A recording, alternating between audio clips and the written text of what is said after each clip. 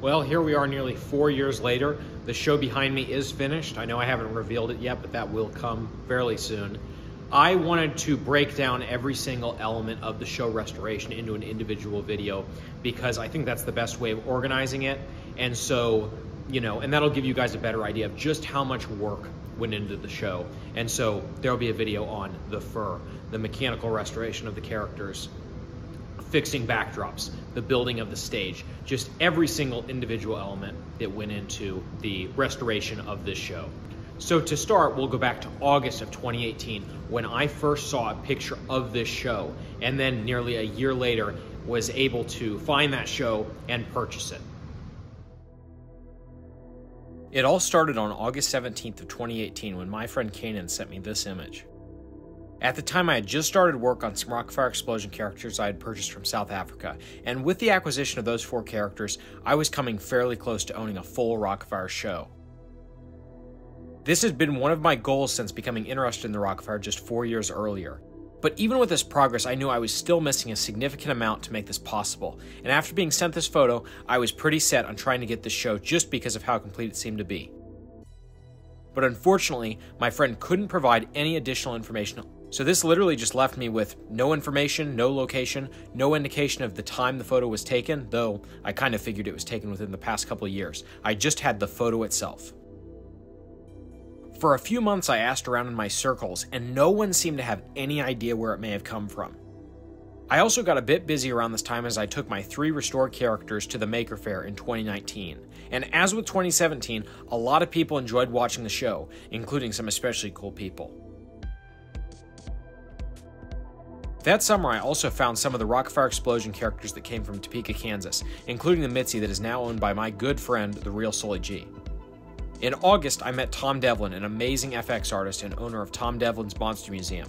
But still, up until this point, no luck on finding that full show. My last resort was to make a post in an arcade enthusiast group I was a part of, but I didn't really expect this to lead to anything. And by this point, it was more than a year later, in September of 2019. I just posted the photo and asked if anyone else was a Rock-afire collector like myself. And I had absolutely no indication that this would lead to anything. It was just a random arcade collectors group. But within a few hours, I got a comment from a guy named Scott. Scott claimed he had seen the show in person himself. I was extremely surprised, but still skeptical. So I messaged him. Immediately, he sent me 20 photos of that show, and it was clearly the same show as the photograph I had. I was in shock because I really didn't expect this to work. I mean, what's the probability that the guy who actually took this photo was in the same group that I was in? Scott was an extremely nice guy and we talked for a bit, and then he gave me contact information for Larry, who was the guy who actually owned this show. He was located a little bit outside of Minneapolis, Minnesota. He also relayed to me that Larry wanted a fairly high price for the show, and that kind of concerned me because I didn't have the money to purchase it at that price and didn't even really think it was reasonable. Not long after, I did end up calling Larry and I talked to him and explained to him my interest in the Rock-afire explosion and all the restoration work I had done. He did still want that same high price that Scott had told me, and he explained how he bought the show in 1986 at an auction, and he didn't just get the show, he bought a ton of other things like games. He was going to use them in an entertainment place he owned, but he didn't end up doing that.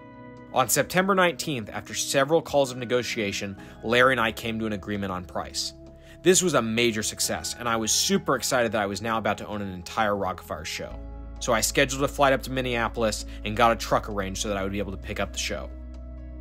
Knowing I would be in Minneapolis, I also remembered that a landscaping place actually had some characters in the area, so I contacted them, despite their Instagram posts saying the characters weren't for sale, and I was able to make a deal with them. So I would actually be able to pick up 2 sets of characters on this trip, and I can elaborate more about the specific event in a later video. On November 1st, 2019, I made the flight out to Minnesota with my dad. We drove to pick up the show in the middle of nowhere on November 2nd. There, we met at a storage unit that contained the entire show. Everything was almost exactly as it was in the photo, but Fats had fallen backwards, smashing the plastic on the organ. It took us 2 hours to get everything loaded up in the truck, starting at 12 and finishing at 2. Unfortunately, we had to leave the original air compressor and tank as they were too heavy and large to move into the truck. With that finished, we headed down to Cottage Grove, Minnesota to pick up the other 4 characters. They were in extreme disrepair, but in the same condition as I had seen them in the photos. From there, we headed back to Missouri, where I would be storing and restoring all the characters. On November 3rd, we made it there and unloaded everything. I was able to take inventory of the show and found a couple of items I didn't even know I would be receiving. As you can see, there were 2 manual Billy Bob control panels.